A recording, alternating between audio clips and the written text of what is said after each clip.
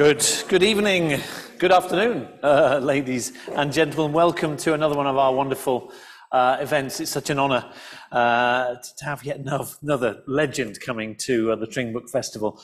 And without further ado, can I welcome our host, Neil Carmichael-Jones and David Harewood.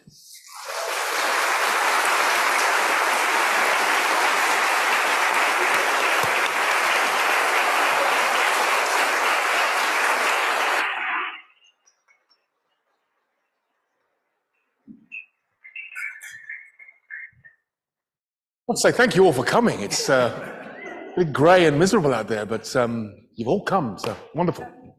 So welcome to Tring. Lovely, to our book nice festival. to be here. Have you been up this way before? No, I haven't, no. You need to come back, there's so much here. It won't be my last time. Here for the drama school, we've got a very good drama school here. Really? Yeah, Tring School of Performing Arts. Very Newton was here, big name. Wow, yeah. Anyway, so we're not here to talk about that. So, obviously, you are a Shakespearean actor. You have done the biggest shows on TV with Homeland, Supergun, Arrow, Night Manager. But we're not here to talk about that. We're here to talk about you and your book. Maybe I don't belong here. So, can you just give me a general idea about the book and why it is you decided to write it? Well, I about 3-4 years ago, I sent out. A friend of mine who knows I have an interest in mental health matters,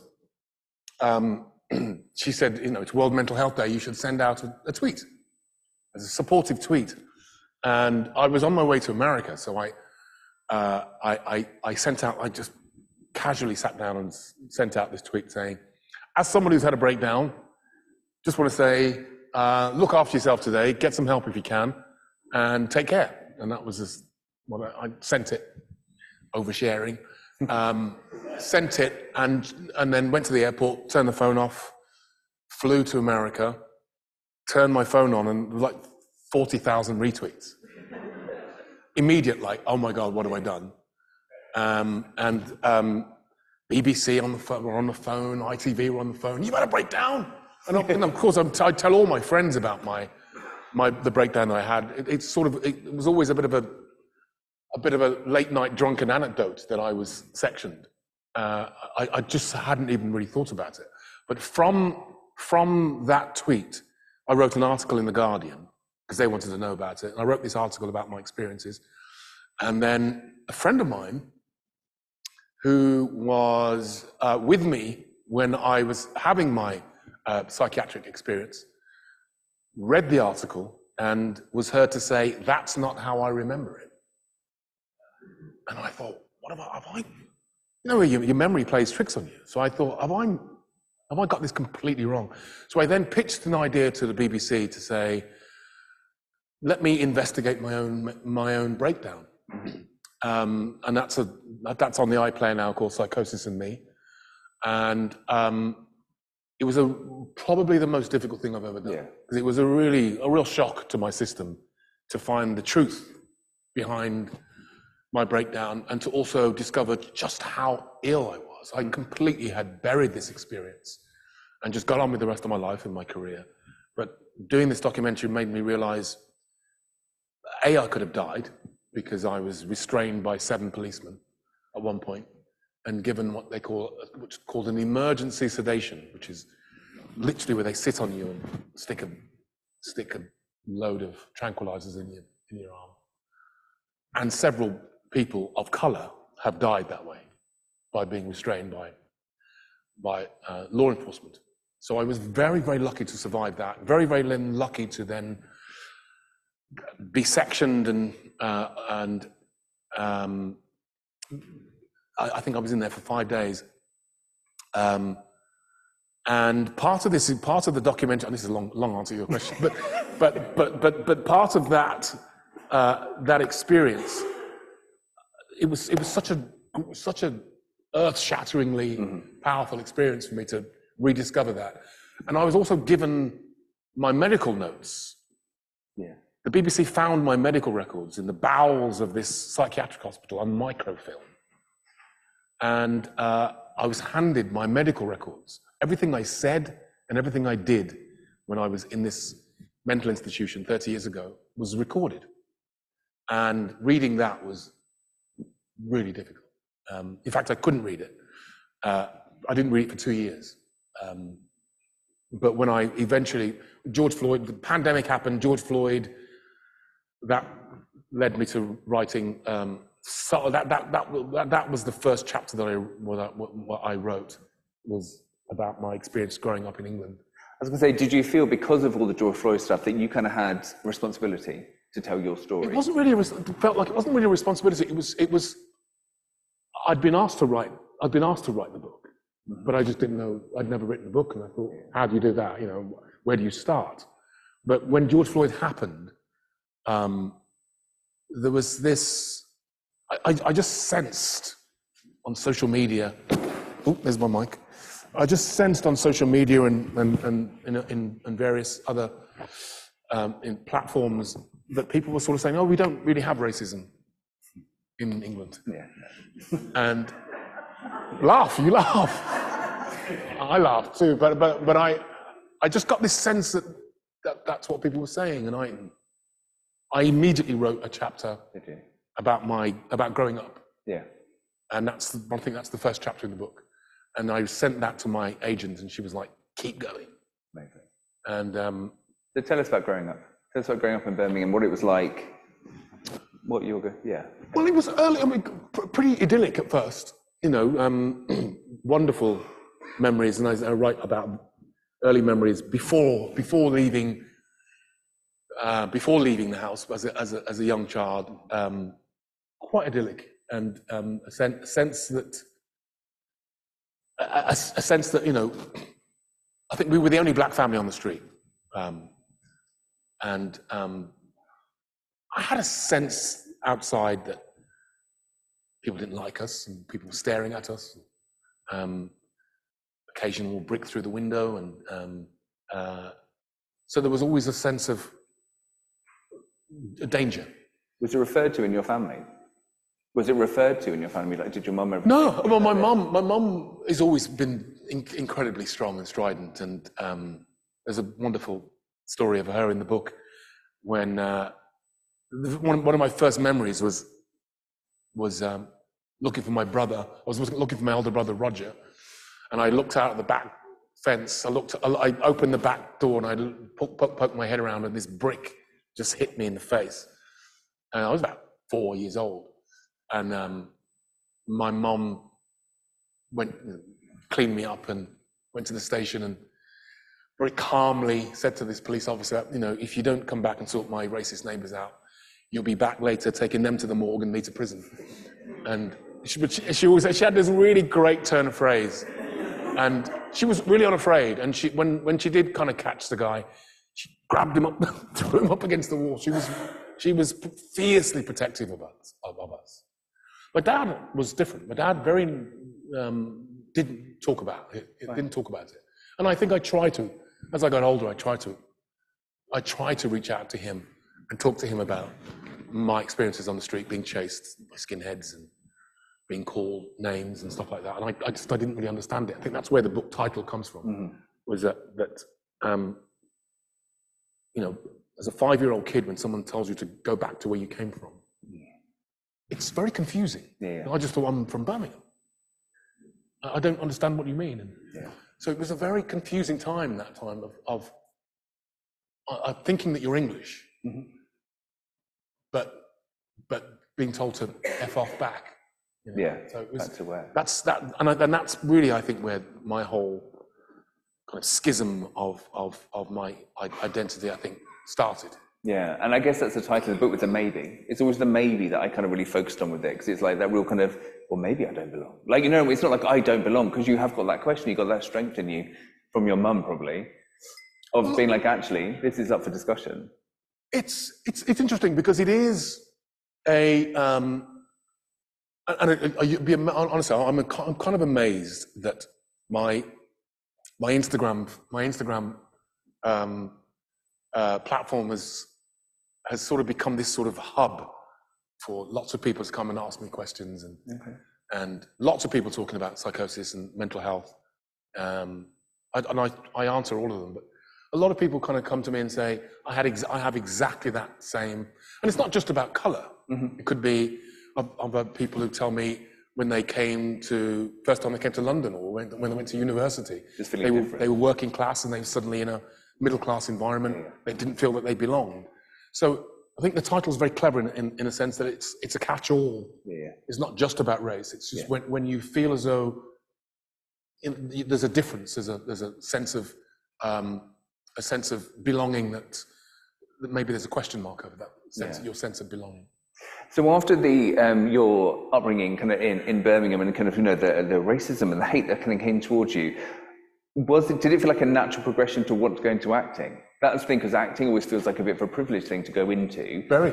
And yet, was it just something that you couldn't ignore within yourself? No, well, look, and I don't want to give everybody the impression that it was always a nightmare. I mean, that's the thing about the racism of the time, is that you could go for weeks, months without anything. Yeah. And I had a wonderful kind of upbringing, very cosmopolitan, lots of friends, Irish, Indian, Pakistani.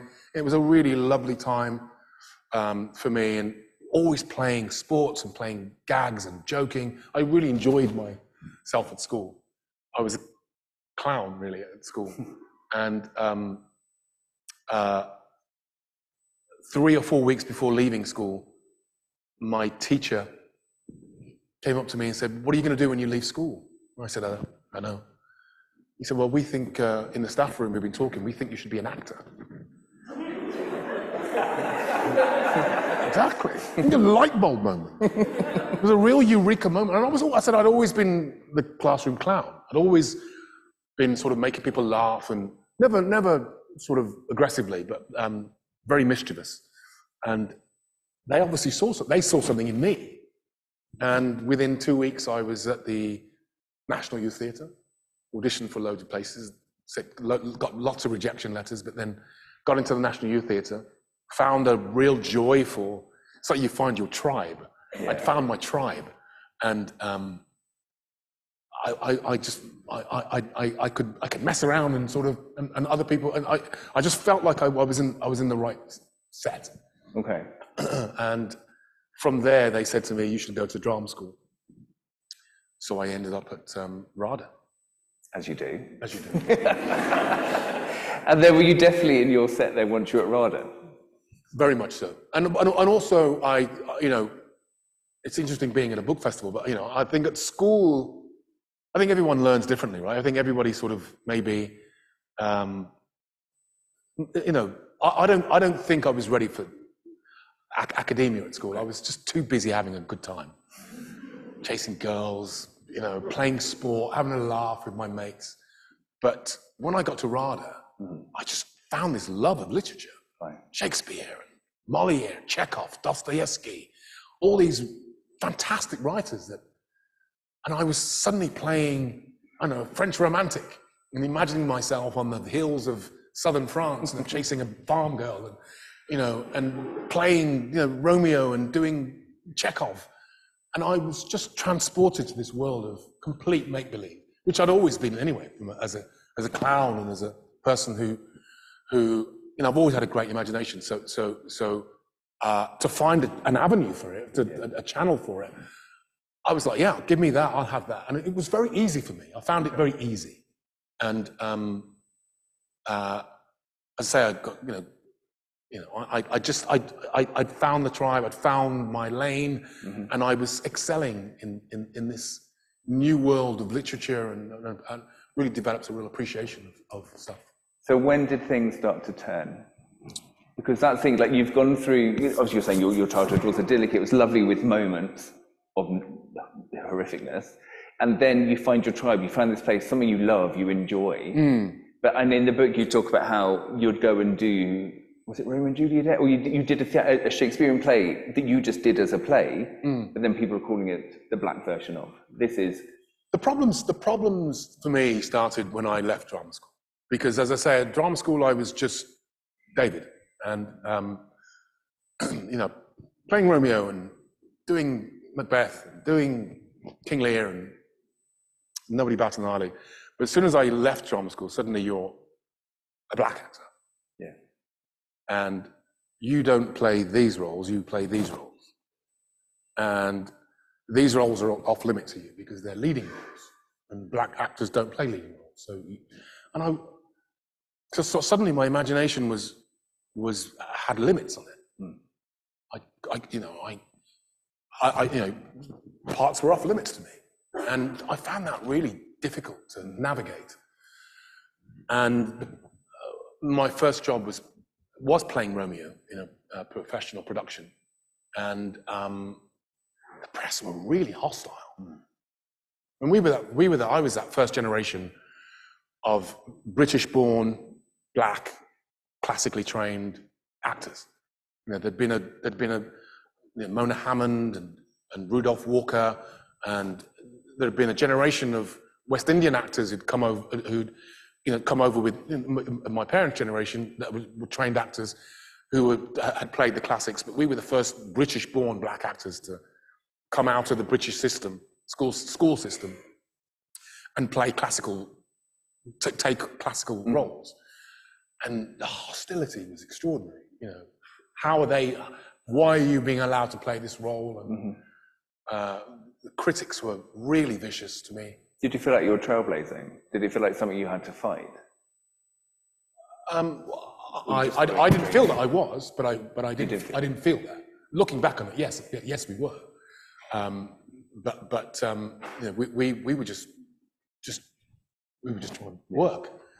And you were working. I worked all the time. Yeah. I worked all the time, but it was a difficult period to navigate. When you're reading about yourself in the paper, and I think one reviewer said, he looks more like Mike Tyson than Romeo. And one other reviewer said, apparently this young man went to RADA. Why did they let him in? Why did they let him out? And it was sort of really personal.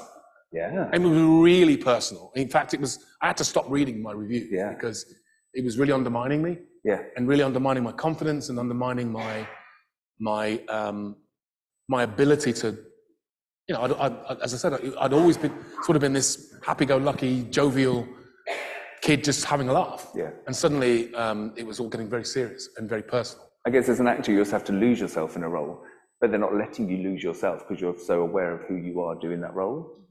Yeah, and I just became overly conscious of my race. Yeah. And because it was the first thing any reviewer said. Yeah. So I felt like I was being rejected very much by the established space, the white space, as I call it in the book. But then also because I was choosing to play roles that were sort of controversial. I did a role entertaining Mr. Sloan, Joe Orton play. And Sloan is a devious bisexual murderer. Funny as hell. But the local paper local black community were like, how dare you play this role? Oh. And so they were telling me I shouldn't be doing this. So I felt like not only was I rejected by the white space, it was the black space rejecting me. So I really was in trouble. And I began the only way I could get on stage was to drink. I totally lost my confidence. And that's when things started to unwind, I think. Okay. And so then did you start noticing that you were kind of losing grip isn't the right word, is it? Because it's not something you're holding on. Well, that's the thing with psychosis, you don't know. And that's the incredibly worrying and scary thing. And again, I'm glad I made that documentary, and I'm glad I've written this book because it's really sort of put psychosis on the map. Yeah. Because it is extremely common. Race is no determinant. Class is no determinant. Sex, no determinant. Intelligence is no determinant. It happens to everybody, or can happen to everybody.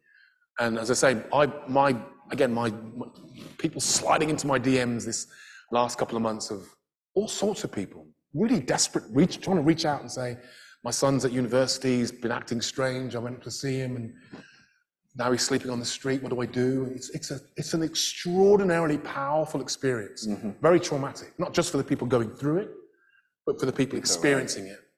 And you have no idea, because when it starts very slowly, and once it gets a grip of you, once it gets a hold of you, unless it's addressed, you feel that you're in complete control. You feel you're superhuman. You feel you can fly.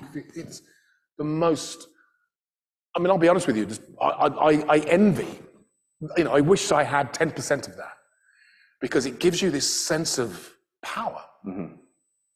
People who are experiencing psychosis think they can control the weather, think they can, and a lot of people who have been through it, who feel it's deeply spiritual. Really? Because you hear these voices, and you get this sense of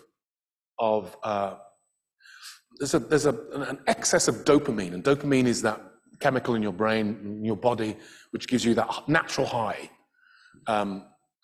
Having sex, having an orgasm gives you an excess of dopamine. When you're happy, you have an excess of dopamine. So when you've got psychosis, you've got this sort of, you're not sleep. Most of the time, you're not sleeping, but you get this euphoria.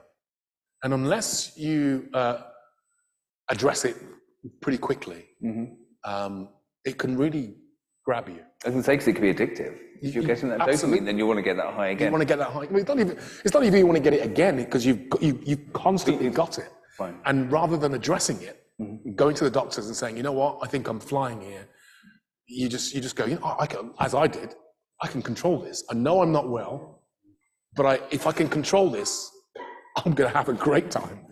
Because I'm really sort of, hyperactive. I'm not sleeping. I know I'm not sleeping, but I feel great. And you just lose control of it. Were you still able to work? That's how I got, I was working when I did Sloan, I was 2 months away from being sectioned. So I was not well when I was working. And I mean, I'm quite fortunate as an actor. As an actor, you can kind of half get away with it because you're sort of, that character is quite intense. And I remember one night, the stage manager came up to me and he said, you were on fire tonight. I said, yeah, I'm really enjoying myself. He said, no, you took 10 minutes off the show. I said, what? He said, yeah. He said, you were just like absolute. And he said, the audience were right in the palm of your hand. I was flying. I was not well. But because I could channel it into my part, I guess I could mask it. I always wondered whether it would kind of almost help in your careers. Like, artists in the past would take drugs, or they'd take something to help them kind of touch into that kind of artistic, creative person within them. There's a thing about actors, many great actors have been alcoholics. And I've worked with actors who need a shot of whiskey before they work. It's very dangerous because it's something that you become to rely on. So I would never encourage that.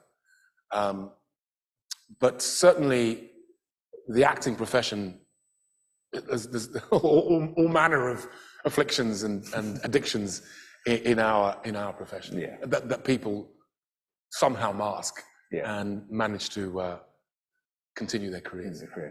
So tell us about the first time. You were saying that you were doing that play 2 months before you got sectioned. Tell me, if you're okay with it, what happened to get you sectioned? What was going on there? I would basically wake up on Oxford Street at 3 o'clock in the morning and think, how the hell did I get here? And I'd say to myself, I better go home. And then I'd start walking home, and then the next thing I know, it would be 2 o'clock in the afternoon, and I'd be in a completely different area of London. And I would have no idea how I got from one place to the other. So I was blacking out quite a lot and losing consciousness. And friends started to notice, my friends were very, very aware of that. And they were very worried. And a couple of them, thank heavens for my friends, really. Because they all, 3 of them moved into my house because they knew something wasn't right. And I would just disappear. I would slip out of the house at 2 o'clock in the morning and go wandering. They wouldn't know where you were. And they wouldn't know where I was. So on one of these occasions, I slipped out. I had this extraordinary, this is where it was really spiritual and deep and extraordinary. I heard the voice of Martin Luther King in my head. And honestly, I've never experienced anything like it. It was a crystal clear voice that seemed to be independent of me, telling me what to do. And it was very scary. And I did everything this voice told me to do. His voice said, get dressed and walk to Camden. You need to go walk to, and it had this huge, like cosmic, interplanetary reason that I had to follow, which was, it's in itself extraordinary. Yeah. He said it was the voice of Martin Luther King. And he said that the minute he was shot, he said, the minute I died, he said, I'm speaking to you from beyond the grave. And I'm an angel now in heaven. And there's a gap between good and evil. And I'm choosing several people around the world who are going to close that gap tonight. And I've chosen you. And I'm crying in my bedroom thinking, Martin Luther King is speaking to me from beyond. Yeah. It was just the most extraordinary thing. And I got up, walked to Camden. Obviously, the place that he told me to go was closed because it was the middle of the night. And then I was exhausted. And I thought, well, how am I going to get home? And I saw this cab, and I went, oh, thanks, Martin. Martin sent the cab for me. Got into this cab, had no money. And then I remember just seeing the driver looking at me in the mirror. And I don't know what I was saying or what I was doing, but I remember him getting out of the cab, pulling me out of the cab, sitting me on the side of the street, and then I remember all these flashing blue lights, police lights. Yeah. And one of the things about being sectioned, unfortunately, particularly if you're black, but there's a huge link between illness and criminality. Okay. Because you're disturbed and not very well, you could be raging and violent. And, well, you're not even violent, but people think you're violent. Oh, people think, okay. And they'll call the police. Mm-hmm. And the police will come, and if you're unlucky, the police can be quite heavy-handed. Yeah. And rather than going to hospital, you can go to prison. And that's a lot of people that disappear like that into the system. I was very, very fortunate because the taxi driver obviously called the police. The police took me to a cell. Mm-hmm.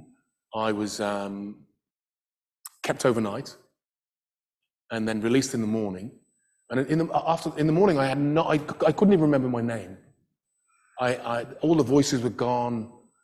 It was almost like this storm had just like ripped through my brain. And I didn't know who I was. And I couldn't remember my name. And this duty solicitor said to me, okay, let's start at the basics. You can't remember your name. Well, where are you from? And I said, I'm from Birmingham. He said, do you have, you got family? I said, yes, I've got family. He said, what's your dad's name? And I said, my dad's name is Romeo.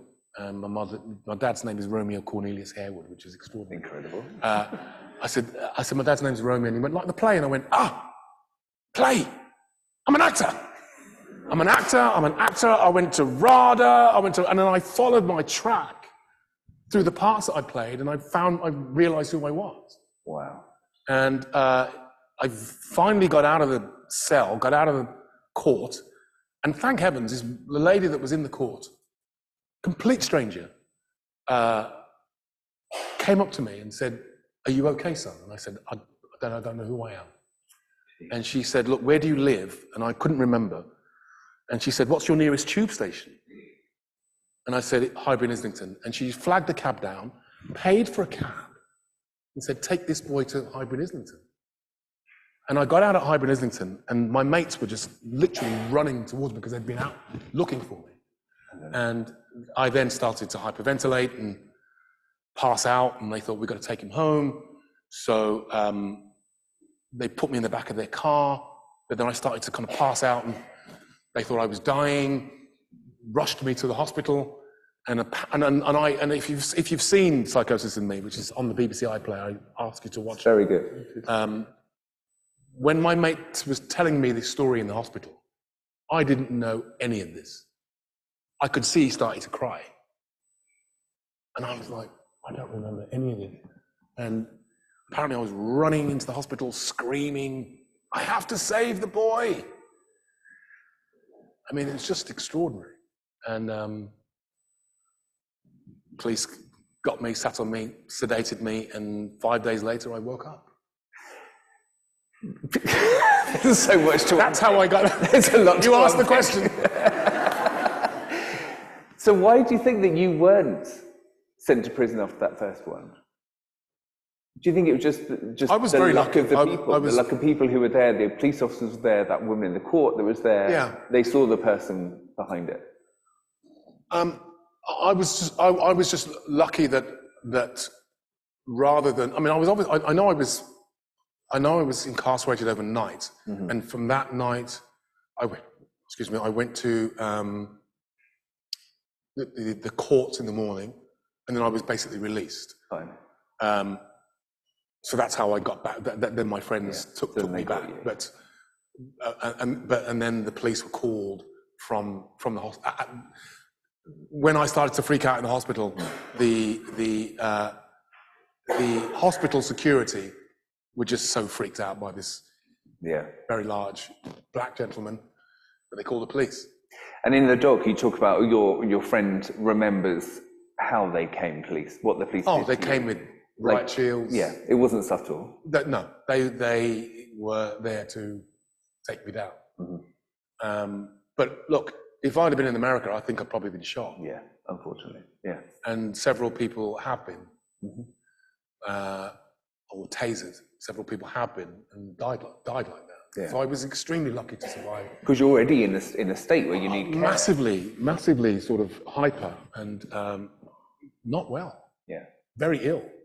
And again, since I've been on this huge journey since talking about this, there was a wonderful gentleman who's now a mental health nurse who was telling me that when he had a breakdown, he knew he was, because people there are people who have episodes, and he knew he was having an episode, so he actually took himself to a hospital to get help, and they refused him help. So he went to another hospital, and they refused him help because he was, again, they thought he was just a raging, angry, large black guy. And eventually, someone called the police, and he was locked up. And it was only when he was locked up that he got the help he needed. So I mean, the system itself, I think, might need a huge overhaul. Yeah. Something else in the book, you were talking about how you felt, was it more than one brain in your head? Yeah, it's really, I mean, again, that's the duality, this split that I always talk about myself being black, but also being British. And that's the split that I have in my psyche, I think. Okay. And I still have it today. I wish I didn't, but again, it's because of my experiences, I guess.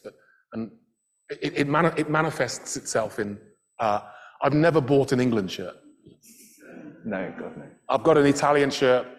I've got a Brazil shirt. I've even got a German shirt. I've never bought an England shirt. Why? There's something about, I don't know, it's just something about it. And I nearly bought one when we got to the Euros a couple of years ago. I nearly bought one. And then when the racism, after those 3 black players missed the penalty, the next day there was this avalanche of racism. Yeah. And it reminded me why I didn't buy it. Yeah. And also the England flag has been weaponized. It's been weaponized. Growing up in the 70s, as I did, seeing a Union Jack was terrifying. Because skinheads wore Union Jacks. And so Union Jacks, for me, was a sign of danger. Yeah. So it's difficult for me to have this love of, and I've been made an MBE. I go to the Palace. I'm at the Palace every other day. I missed the MBE office, your introduction. And it's really weird. I'm at the Palace and I'm like, I'm right in the heart of it. And so there's this real schism in me, where I think to myself, relax, calm down. It's okay. Your identity is settled, but it still remains a combative issue within me. And that's where the 2 brains, I think. Yeah. But I think it will stay a combative issue until, you have to make your peace, don't you, with the people who are using things like the English flag as a weapon. As a gay man, I see an English flag and it puts a fear of God through. Right. If I see an English flag outside a house, I'll cross the other side of the road. Exactly. Because I'm like, this isn't a street I need to be on. Right, exactly. And you do get that. And you have to kind of work out, what do you do with that? Where do you go with that feeling? And you, at some point you have to stop fighting. So it's turned to a therapy session now. I went to approach you about Thank you. But you're absolutely right. And I think this book has been really helpful for me, because it's I think since just rediscovering this experience and writing the book, I've gone back into therapy. And I chose to see a black therapist and a black male therapist before I had a female white therapist. But I wanted to specifically look at certain aspects of my identity, and that's been really helpful for me. To deal with those questions that are still lingering, but because sometimes we're not allowed to talk about them. Sometimes we're not allowed to, as black people, people think black people are one monolithic group, and we're not. We're all very different. And that's okay. And I guess at times I've felt pressure to be a particular way. Writing this book has made me just relax a bit and say, I can be an individual. It's not like letting the side down. I'm not. At first, I did think there was an issue. There was a point in me where I thought, am I letting the side down by talking about? Because I think as black men, we're supposed to be strong and masculine, and we're not supposed to supposed to be. You know what I mean? And actually, talking about my vulnerabilities, allowing myself to be vulnerable, it's really allowed other black men to say to me, thank you so much for that. Because now I can talk about, there's a guy who stopped me on the street the other day, and this happens all the time now. Guy who stopped me on the street the other day, just literally ran across the street, well, yo, General. And he went, I watched your documentary when I was in prison. He said, I was just losing it. He said, I was losing it. And the guard said to me, you should read books, you should read. And I said, I don't read. And then one guard said to me, you should watch this documentary from this guy, David Harewood. And, I'm watching that. And then he was flicking, and he said he was flicking one night, and eventually he went to it, and it just got him. And here he was meeting me in the street, and he just said, I want to thank you, man. He said, I want to thank you. He said, now I understand I've got depression. And when I get depressed, I want to harm myself, and I get angry. And he said, now I understand that it's a mental health condition. He said, and I just want to say thank you. And for me, that's worth all the pain that I've been through, that I'm helping guys like that who didn't feel that they had an outlet or a chance of understanding. It's helped them go, this isn't just me. This is black men. This is an issue that we have. That mental health is an issue that we have, and it's something that we need to address. So again, you're fighting the cause as well, because you're doing the roles when you're acting, starting out, and now you're doing this. So you're doing a very, very important job. Very important job. I guess so, but I didn't set out to do that. I didn't set out to do it. But I'm really proud of that. I'm proud of it probably more than anything that I've ever done. Well, you definitely should be. And I've got to say at the beginning that for the books interviews I do, I'd actually bought the book before, and I'd read it before. Oh, really? I'd read it and everything. I was like, oh yeah, I'll do that. So it's good. That's good. But thanks so much. I think we're going to open up to questions from the audience. So if anyone has any questions, there'll be a roving mic going around at some point. Just raise your hand. Come on, there's got to be some questions. Come on. There's one over there. I'd say that goes the same for the virtual crowd. Get your questions in, please.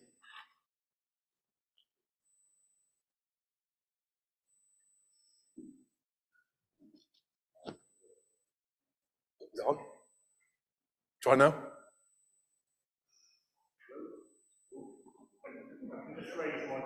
Yeah, just raise your voice. No, stand up and shout. It's a virtual event, so we need your online. Hang on. Oh, there it is. There we go. Ah, there we go. Good.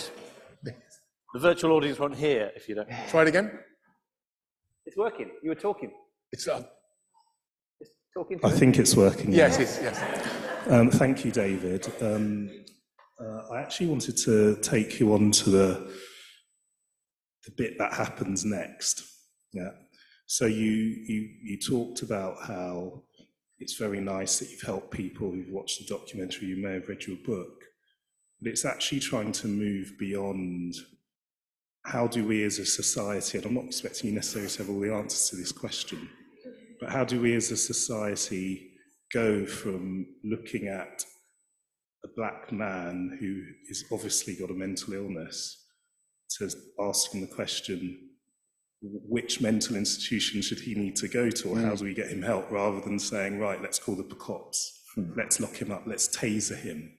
You know, you spend a night in a cell, you know, you're very lucky to be alive after that. Yeah.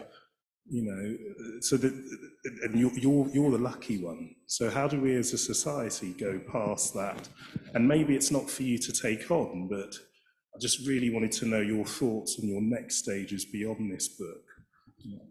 I think what I'm trying to do with the book, and by engaging people in conversations like this, is maybe to raise the level of empathy, so that when you see somebody who's clearly distressed, who's clearly not well, rather than turning around, or I mean, obviously it depends on what stage that person's at. But just trying to raise a level of empathy, so that we don't just turn away. And I was lucky that woman came out to me in that court and said, "Are you okay, son?" If she hadn't have done that, I don't know what would have happened to me. So she had enough empathy to see I wasn't well, to be unafraid of that, and to come and offer me assistance. And I think, where we see it clear. I see it in London now. There's far more instances of people sleeping on the street, people sleeping rough, people sleeping, people who look clearly distressed. And I do my best to engage. Not all the time. I can't do it all the time, but I do my best to engage. So maybe as a society, when the so-called crazy person gets on the bus and sits next to you, rather than being scared, maybe saying, are you okay? And even that one conversation might just bring them back from the edge, might just bring them back into reality. But hopefully that's where these discussions and talking about, because psychosis is a scary one. People talk about depression and anxiety, and they've almost become quite cool. No one talks about psychosis because it's really scary and quite traumatizing. But maybe we need to start talking about that, because it's happening more and more and more. And if we can just lower the levels of stigma and lower the level of fear, then hopefully we can save maybe a few, save one or two more people. Yeah. So maybe that, I don't know if that answers your question. Exactly. Yeah. Yeah. No, it needs to higher up. I think we've got some questions online. Yeah, I've got a Ginny. Actually, no, I'll go to Elizabeth first. There's a few questions. It's a quick one, really. Are you worried it might happen again? Are you? No, there's like 15% of people who've suffered psychosis who never need further treatment, never need further medication. And I just so happen to fall into that 15%. That being said, I am very aware. What's it? Come on. Time to go. Was that me? Time to go. Everyone off. I'm very aware of now when I get overtired, and sometimes being an actor and now writing a book, the asks on you can be a lot. So I have these little alarm bells that ring that say, Dave, you need to say no. And saying no is quite tough for me because I like to help people. But sometimes I've just got to say, I can't do that, because I'm overtired. And I know if I get overtired, there's a possibility of it happening. A possibility of me not happening again, but a possibility of me suffering. So I watch out for when I'm just doing too much. So that's how I would answer that question. I don't think I'll have psychosis again, but I know what's good for my mental health.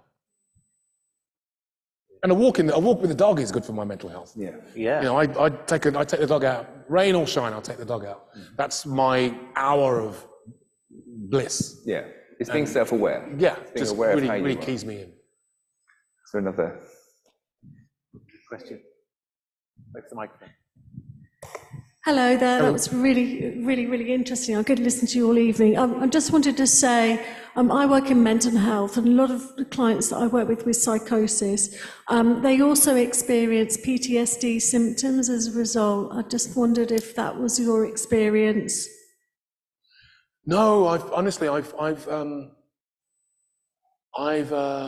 never really. I mean, I did have a relapse. And again, that was 30 years ago, and that was partly my fault. Substance abuse. But I've never ever had any sort of PTSD or anything like that.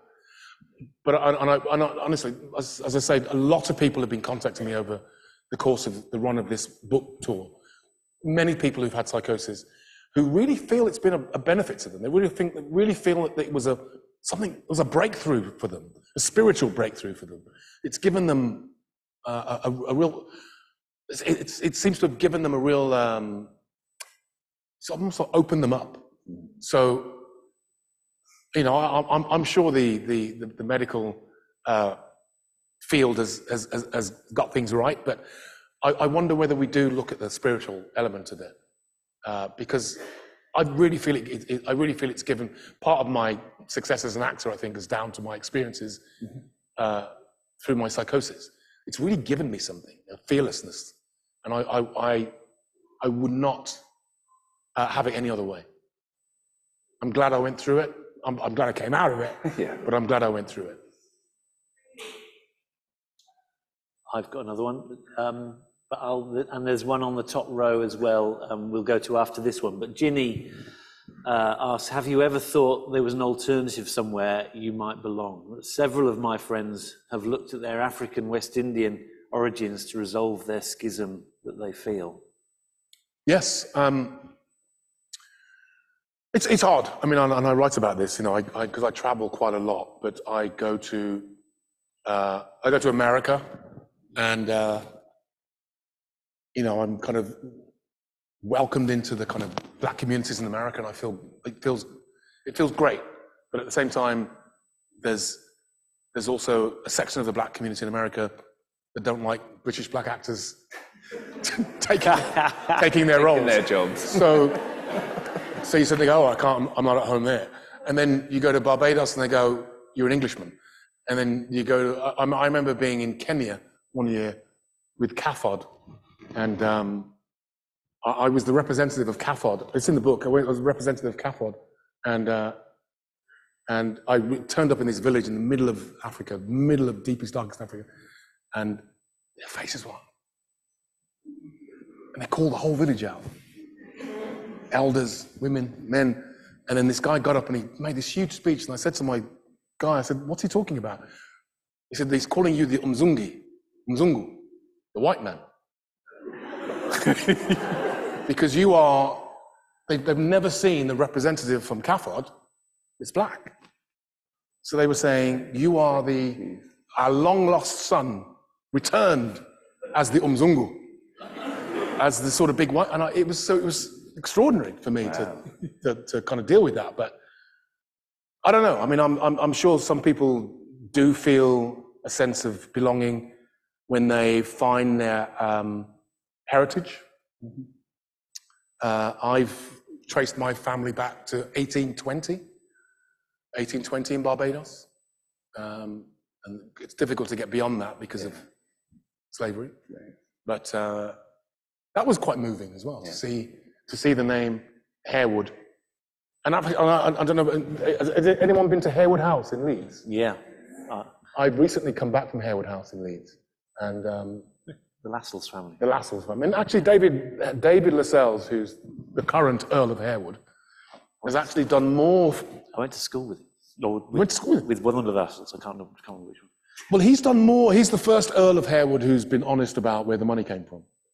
Yeah. And he's actually been very upfront about it.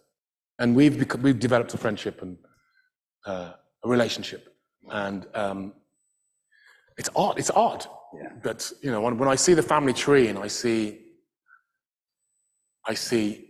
slave names, and then you see, because it was the emancipation of slaves, all slaves were given the surname of the slave owner. And then you see Richard Harewood, Bartholomew Harewood, Henry Harewood, Romeo Harewood, and then David Harewood. You actually see a link. You are connected to that slave. You see a link to it. And you think, my word, it's very powerful. It lasts. And quite emotional. Yeah. And then to walk around Harewood House and see all this finery and think that somehow you're connected to it, it's a lot to deal with. It's a lot to deal with. Particular identity as well. You're connected to it, but you're not allowed to be connected to it. It's your family, your heritage. It's part of that. It's part of the challenge, I think, of trying to meld these identities together. There's a question from the top there. Hello, David. I work with young people quite a lot in the work that I do in social care, and one of the biggest debates that we have at the moment is around young people's need to belong, having a sense of identity. And I just wanted to say, what you've been through, you would definitely describe that as trauma in your life, would you not? And I would say also, when you talk about maybe I don't belong here, what is it for you that you want to belong to?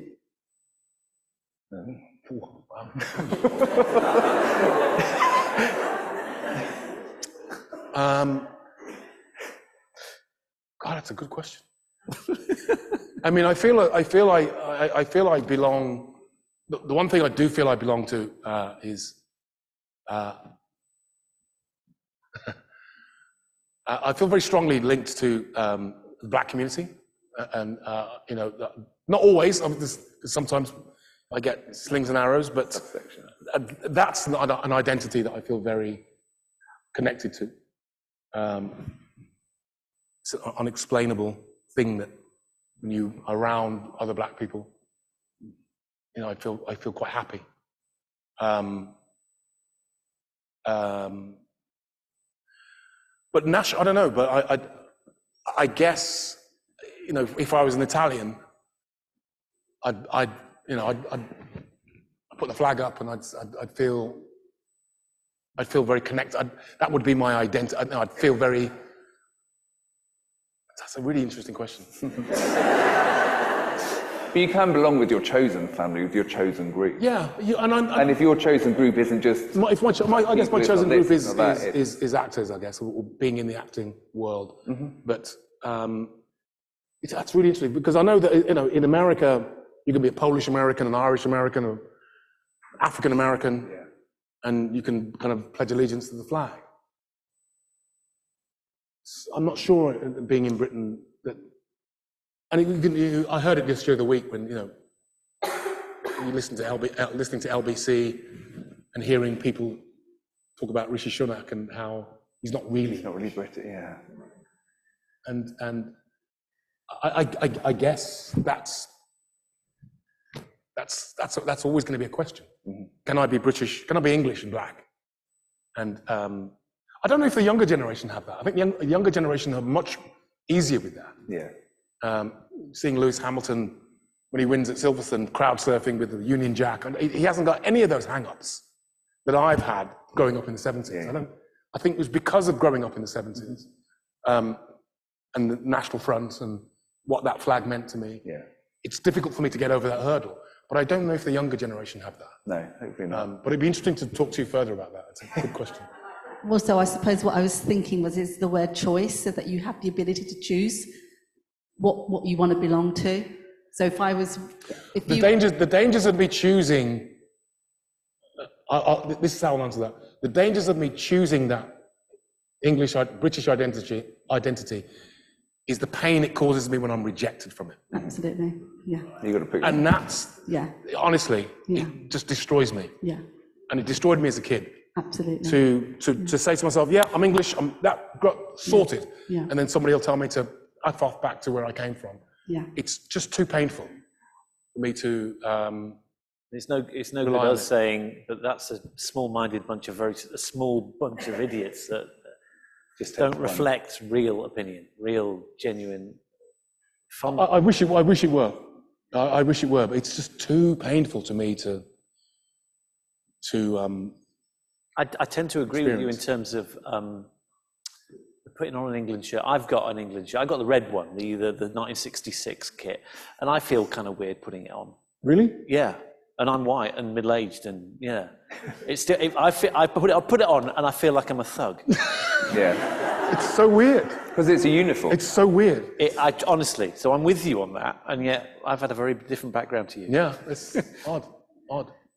Interesting question. We've got time for one more, do you think? Come on, another couple of crackers. There's just 2 questions here. Two questions. We'll do both of these, and then we'll call it a day. Thank you. Wow. It's lovely to see you here. Thank you for coming. I'm obviously also black and British. Was born in England to parents from Trinidad. And I get curious, because this is my interest of getting underneath this sense of we all belong on the earth somewhere. I just get curious about, like, kids growing up with a sense of embracing more than a narrow range of people that they might belong to. How can we make that bigger? And it comes to the spiritual thing of how can we all belong with our roots in the earth and everybody matter in a similar way? And can we grieve for all those deep pains that have come from not belonging and the hurt? Because it sort of really matters to me, how hurt happens today, but there's also the hurt that happened, 50 years ago that lives in your body, and the hurt of your ancestors that lives in your body. And I just wanted to ask you, how do you maybe envisage your gifts helping others not to hide themselves, but to be, fully true to who we are, no matter where that is? I think that's sort of how I would answer that question. When it comes to belonging, I feel like I'm a human being, and that I'm careful about ascribing anything to a particular tribe. We've all got tribes, and we've all got groups, and part of my growing up, or my experience was, when I came out of drama school, came out of RADA, speaking the way I do, black people went, "You're too posh. You're not black enough. You're too white." And it was really painful to me. And actually now, I don't care. And I'm much more at home with myself. But that's taken a lot of work to get to a place where you're happy with yourself. And just because he says I'm not black enough, part of my success as an actor has been that I have this crossover appeal, or I can play the head of the CIA, in Homeland, because I've got this sort of authority, and I'm not, it's a centrality, maybe a neutralness, and that's what I work for. That's why I changed my accent coming from drama school, because I didn't want to play Brummies all my life, like talking like that, I didn't want to play Brummies all my life, so I changed my accent, and so I want to be able to move and change and be everything. And that, I would hope that our kids, or the younger generation, don't grab on to any one specific identity. They say, we are a part of the global community. You'd hope. We'd hope. Last question. Well, Shakespeare was a Brummie, so that's... There you go. That's all right.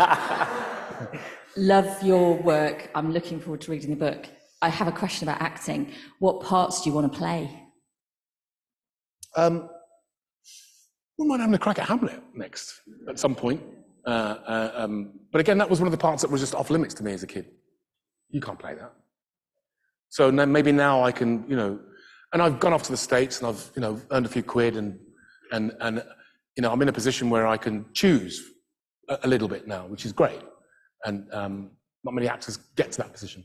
So hopefully in the next 5 years are my 5 years, where I can choose to play the roles that I want to do, and experience the type of roles that I couldn't do when I was 30 years ago. They were just off limits to me. And it's interesting, because now I'm going to be in the West End in this play called Best of Enemies. And I'm in the West End, and it's really funny, because a friend of mine texted me yesterday and said, "Your face is up in the West End." And I texted him back saying, you know what, it makes me happy, but I remember the days when that was just an impossibility. Yeah. And actually, so it's, you know, when I was having my breakdown, I was walking through town. One of the things I was doing was walking through town looking for images of myself, and I couldn't see any. I couldn't see anything. And I started to panic and think I was disappearing. That's one of the things I said. But lo and behold, one of the faces I'm seeing is my own. So it's kind of weird to sort of get to a point where you can go into the West End and see a black face leading a show in the West End, because we were just told that was impossible when I was coming out of drama school. That was just impossible. That's not going to happen, ever. So there's a whole range of parts out there for me to play. I probably don't even know half of them, because, you know, again, wasn't very academic as a kid. So if you've got some parts that you think I should play, please let me know. Come to the Court Theatre. I'm sure they're doing something in the local Amdram. They could squeeze you into the panto. The Christmas panto. Yeah, I was going to say. We know Twanky. You'd be the Dane, yeah. Amazing. There you go, booked. But no, thank you so much for this. We have run out of time now, so thank you so much for coming, David. Thank you very much for coming, everyone. It's amazing.